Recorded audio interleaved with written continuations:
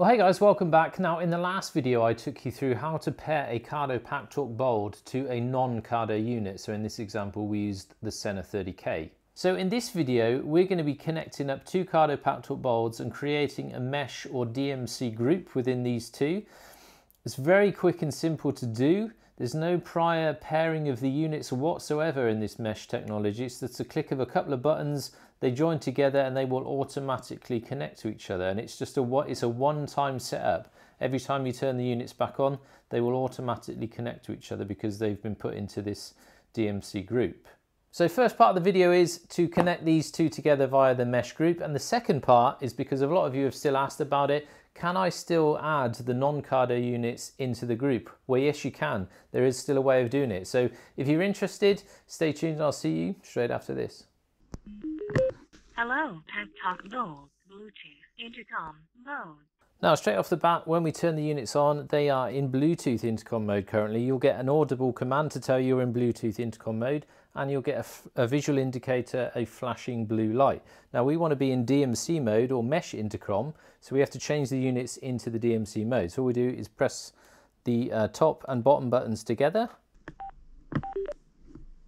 DMC intercom mode. We'll get another audible command that we have now changed to DMC mode, and we now get a flashing green light. DMC intercom mode. So now we're both in DMC mode. All we have to do now is set these two up into a group. Now this is a one-time operation. You only have to do it once. After that, you just have to tune your units on into DMC mode and they will connect automatically. But we have to set up a group first. So basically all we do is press and hold the top button for 5 seconds. Start grouping. I initiate the call from the command unit or the master unit or control unit, whatever you want to call it. And we do the same on each individual person that wants to join the group. Start grouping. All that I do then from there as the controlling unit, only I have to do this, is press this top button again once. Grouping success. Grouping success. Now for this DMC group to work, as I said before, you just have to turn the units on and it automatically goes live and these two are connected together. Now this is all well and good if you're all using the same Cardo Packtalk Bold and you've set up your mesh or DMC intercom. But what happens if Rodney rocks up here rolling the Sena 30K? Now gone are the days where you could tell this guy here that he can't be added into our cool intercom system because he's not rocking the Cardo Packtalk Bold. So as shown in my previous video, I connected this Cardo Packtalk Bold to the Sena 30K using the Cardo gateway. Basically pairing via Bluetooth a Cardo to a Sena 30K unit for Bluetooth intercom. But he can still be added into our mesh intercom system here. These two are continuously live, so these are on. So basically all I have to do, although these two are in DMC mode, I just make the call once to the Sena 30K via the Bluetooth intercom and he will be added into our mesh intercom.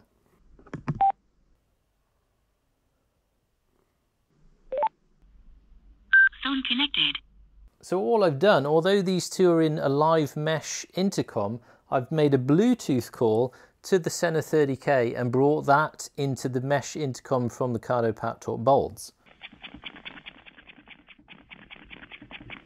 Now this is all in and working and it's all working fine, but you may lose some slight functionality and there are some slight disadvantages into adding a Bluetooth unit into the mesh system. Now there are benefits to using mesh. You get a bit more battery life, the sound quality is slightly better, but because we're adding a Bluetooth unit into the mesh, we're sort of having to downgrade these two to the Sena 30K, the slightly inferior unit in this example. So you may find that battery life is slightly reduced. The sound quality might not be as good because it's having to compensate for a sort of a lower spec unit. You won't get the added benefits of using these two mesh units or the technology behind it because it's having to compensate for the Sena 30K.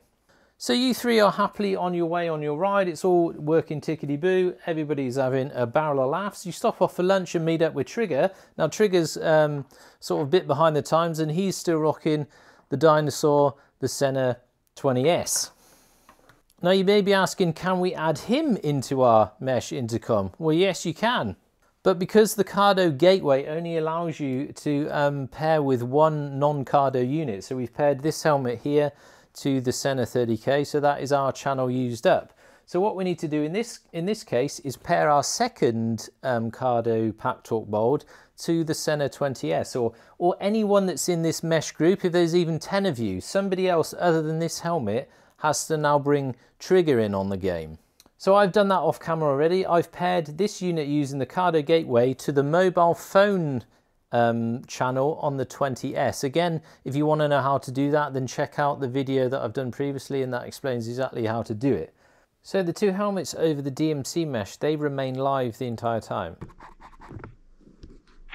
So these two are connected. So all we have to do now, this helmet here is paired with the Sena 30K, and this helmet here is paired with the Sena 20S. Again, all via the Cardo gateway and via the mobile phone pairing intercom. So all I need to do now is drag the Sena 20S into the mesh intercom via this helmet, and drag the Sena 30K into the mesh from this helmet.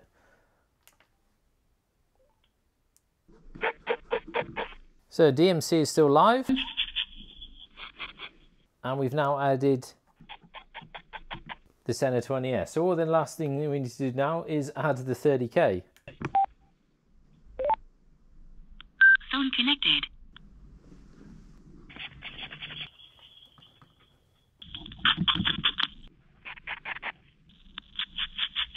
So that is now all headsets connected into one mesh or DMC group. So it still can be done.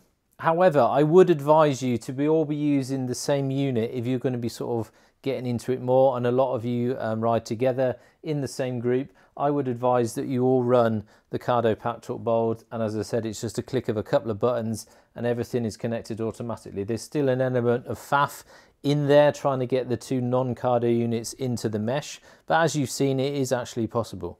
So in this video, we've looked into how to create a DMC mesh intercom group using two Cardo Packtalk bolts. As I said before, the procedure doesn't change one bit if there's 2 of you, 3 of you, 10 of you. You do exactly the same thing as I've shown you in this video to set up the DMC mesh intercom. And as I said, it is a one-time thing. We've also covered how to add non-Cardo units into our DMC mesh intercom.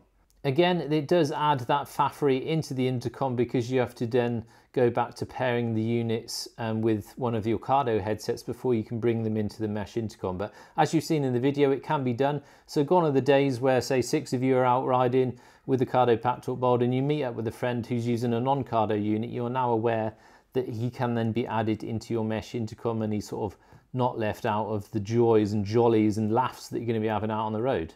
So hopefully that has been of interest to you. Hopefully you've taken something away from the video. If you do have any other questions, or you want me to make any other content, sort of connectivity content with the Cardo Packtalk bolts, then leave me your ideas, comments, questions and queries down in the comment section below. But other than that, I hope you've enjoyed it. I hope you've taken some away from it, and I will see you in the next one. See you out there. Goodbye.